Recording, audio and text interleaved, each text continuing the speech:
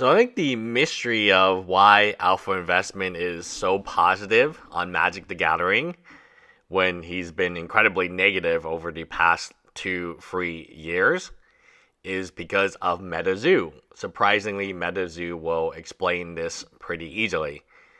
MetaZoo was his darling. It was, I mean, he's got, 10 promos, 12 promos, 10 playmats, something like that. He's got a ridiculous amount of MetaZoo promos that were given to him. Supposedly, he paid money for them. We don't actually know. Like I said, unless you see the invoice and receipts, how do you know this? In many games, promos, including MetaZoo, they gave Gold Medal supporter promos, and they didn't charge money for them. And even in Rudy's own video, he had suggested that there were more promos, and he was trying to get in touch with the Mike individual to see where the other Poncho promos went. So we have a interesting scenario, to say the very least, right, where you have an individual and they are basically selling promos of themselves in a card game and making who knows how much money, right, from these promos. But the margins have to be, as you imagine, very, very high. So instead of pushing MetaZoo, because MetaZoo is bankrupt, and even Alpha Investment will say it's not investable, he's got to push Magic. And this is a little bizarre, right? Because a lot of his top videos, which are related to Magic, are very anti-Hasbro, anti-Wizard of the Coast. And if you believe that Wizard of the Coast is this bad, even though they're producing Magic, nothing has changed. If anything, Chris Cock got a nice big bonus. He's here to stay. I don't think anyone thinks Chris Cox is going to go anywhere anytime soon, and I don't think anyone thinks Cynthia Williams is going to go anywhere anytime soon. So we have a very awkward type of scenario happening here, where he has to play nice with Magic the Gathering. He has to say prices are going to the moon. He has to say all this because that's A, the only way he can move his merchandise, and B, the only merchandise he can move. Now, I know what you guys are saying. What about Weiss? Well, he's saying Weiss is going to the moon. Anyone who plays Weiss knows the problem selling a single box is the same problem with Fire Emblem Cipher. It's in Japanese boxes, there's a certain amount of hits per box or per case. And if you are buying loose boxes, it's going to end very, very poorly for you. So again, we have a scenario where Weiss isn't exactly investable from a sealed box standpoint, because most sealed boxes, most loose boxes you would buy online, they don't actually have these valuable hits. What happens is that in a case, let's say 16 case, and there's free hits, well, even without box mapping, even without doing any of this type of stuff available, you can just open boxes until you get all free hits.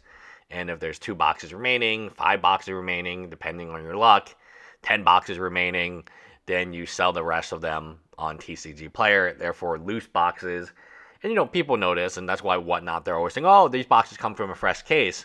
Unless you see the case being opened, and you can actually see that the case is packaged correctly, it's not from a fresh case, right? It's one of the oldest tricks on Whatnot is to pretend it's from a fresh case when you know they're just loose boxes. And loose boxes, again, for Weiss are incredibly dangerous because they are valuable. I mean, they are not valuable. The hits are probably gone. So that eliminates Weiss. And then now Flesh and Blood. Well, Flesh and Blood, he's been complaining a lot that the Flesh and Blood players, the local game stores, have been screenshotting his prices and reporting him to the LSS. And LSS has to have a heart-to-heart with Rudy Chan about the, not undercutting the game stores who offer the valuable gameplay. That gives me hope that maybe Flesh and Blood is on, have been able to kind of make their own path, something that obviously Rudy was expecting more promos from MetaZoo that MetaZoo was never able to. Now, back to the initial thing, and I really want you guys to understand that this is just a sales program. Like, this isn't your best friend. This isn't a friend of yours. This is someone you pay money to for entertainment, and this is someone who has a vested interest in, even I think he would even admit he has a vested interest in selling boxes. Now, if boxes were this good and you can hold these boxes and they would go up in price, then the answer is, why wouldn't he hold these specific boxes? He's already holding $1 million plus in Weiss, according to himself. He's already holding tons of MetaZoo, according to himself. What is the problem? He's already holding many dead card games. What is the problem of holding this if you believe it will go up? Now, he wants to sell it because it's worthless. He doesn't believe in the future of this particular set because, again, the set, and you don't need to look at, you can just look at prices, guys. And the narrative he uses about all these collector boxes, everyone thought they would hit $99. No one thought that. And no one would hope that. If you're paying $180 a distributor for a collector's box, hitting $100 is really crazy. That's 50% less than distribution cost. Like, who would think a product that you would buy from a distributor at $180 would ever be $99? So my main concern about him is he's a showman. He exaggerates data points. Like, I'm going to try in the future to show you more data points in prices, eBay auctions, TCG players sold. I know this is a interesting concept for a lot of the fans of alpha investment, but I think it's worth me doing because the more numbers and facts and the information I can share, just hard numbers, right? I'm showing MetaZoo eBay of his own promos.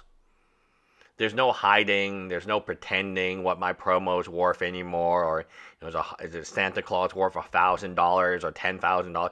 No, I mean, it sells for $1,000, right? It sells for $100. PSA 10, it's like, okay, that's what it's worth. So I think he's going to promote Magic the Gathering because he has nothing else to promote. MetaZoo is out. If MetaZoo continues to exist, I am certain he would be promoting MetaZoo today. And he would be making most of his margins on MetaZoo because they have huge margins. And he wouldn't really be promoting Magic. He would go back to his Hasbro sucks, Magic sucks videos. Like, if you really think about what he's saying, how can he say a company sucks, right? And we can trust the company when, in fact, they're the ones producing the product, and at many points they're overprinting the product for financial gain, right? So why would we trust a product? Why would we trust a product produced by someone with that, belief, right? I don't think we would. I honestly don't think we would. But Alpha Investment does, and that's the disconnect.